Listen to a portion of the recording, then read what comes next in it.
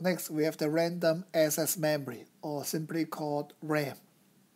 RAM is the main memory of the computer system, and it allows data to be read and written at the same speed. Its function is to provide the working area of programs, and they are to be executed by the CPU, and therefore it will always store the user program and the data. And when the computer boots up, it will load the operating system such as Windows or Mac OS from the hard disk. But there is one limitation of the RAM: it is volatile. That means all the information will be lost when the computer power is switched off. For example, the most common RAM we are using today is the SDRAM. That means they are volatile. They cannot keep the data when the computer is turned off.